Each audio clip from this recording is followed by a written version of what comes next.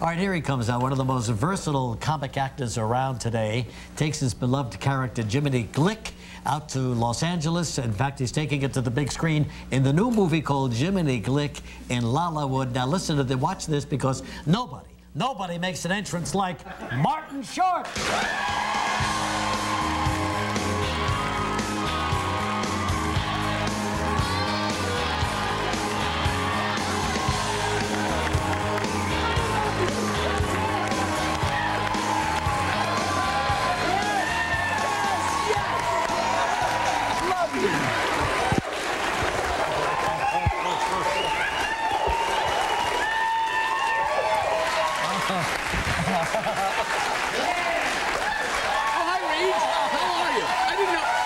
You all right? Oh, you two guys. Yeah. Oh, well, you know, that was kind of nice. Yeah. Well, I want you to know, Martin, that I'm glad that you're not one of those people that are racist against beautiful people. How are you, kids? I'm fine.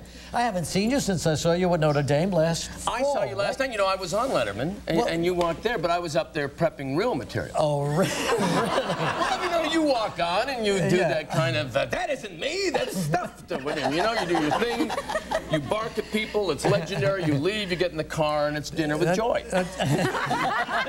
Don't you love doing that show? I love that show. Yeah, Dave is great. He's just the funniest man in the world, and the whole staff is fantastic. How's your son doing out there at Notre Dame? He's fantastic. Last time we saw each other was at Notre Dame. Finishing his freshman year. Finishing his freshman year. Yeah. He's on the dean's list. He's doing very well. Kidding. Yeah. That's so great.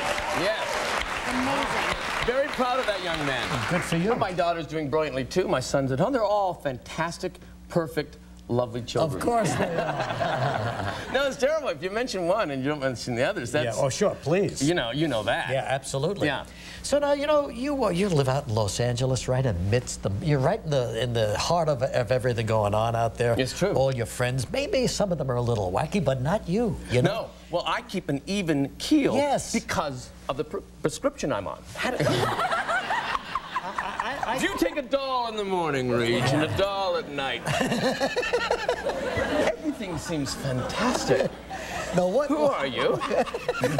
What is it that you do to keep yourself so well? I will tell you, honest to God, this is absolutely the truth. As our dear friend Jack Parr used to say, this is all true. Yes. Every Monday morning, I have I've been doing this for 20 years, 9 categories of normalcy. And no, it's true, because my analogy is that life is like you're in university. And if you make any one category more important than the other, then if your, let's say, career is dead, you will think that you're a failure. But if you're doing well in the other subjects, then you've got a great report card. Is there a mantra that you Yeah, well, for example, category 1 is yourself. Yeah. Okay, now that's how are you feeling? How do you wake up? Do you have, you know, is there a bladder infection going on? Because if there is, I don't care how sunny the day seems, you're not feeling good. That's right. You know? And so that's, and you just, you know, thank God you're not a horsefly or something. Okay. And this is a good attitude. Category 2 is your family. Yeah. Your wife and kids. Also, in Regis' case, he has about 62 cats at home. You know, Siegfried sneezes when he goes to his house. So I believe that I will... How do you overcome bad jokes in your... And wait a second, we got more. More! There's more.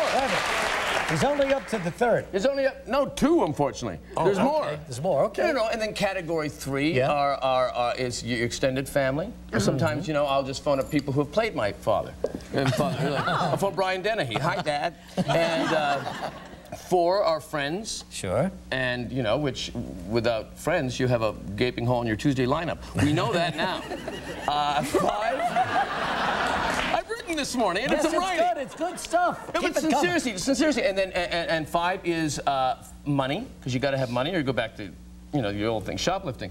And 6 is career, which is as it says in my answering service, I'll take it. And 7 is creativity, and 8 is discipline, and 9 is lifestyle. And each one of these categories, you look and say, how am I doing this week? And Monday morning, I look at each one, and I try to balance it. Good for you, and that's exactly what he does every Monday.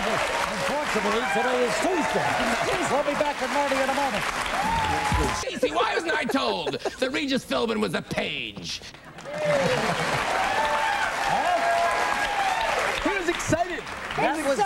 Jiminy's realistic. TV show, but now Jiminy is a movie star. Jiminy Glick has moved to the big screen. Jiminy Glick in Lollywood. Yes, that in opens this Lollywood, Friday. right. And if Jiminy is out there interviewing, or Well, he goes to the Toronto Film Festival, and then he meets this odd man at the festival, which is the director David Lynch, played by myself.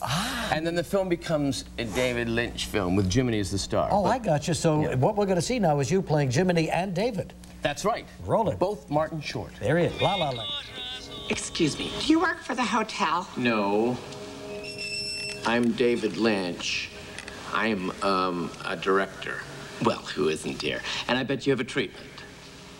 As a matter of fact, I do. I like the idea of a dark road. For I know that the darkness is like a magnet to madness. The story I'm creating is a mystery dipped and drowning in despair. It involves a small-time celebrity interviewer. Normally, I would kill to hear the rest of it, but they're doing a retrospective on Joey Travolta on E! On the Siblings of Celebrity series. And I'm gonna buggy with myself if I miss one frame. Okie dokie.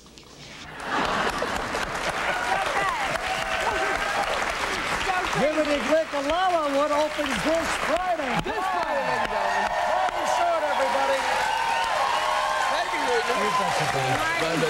Hey, Hayden Christensen coming up next. Right back.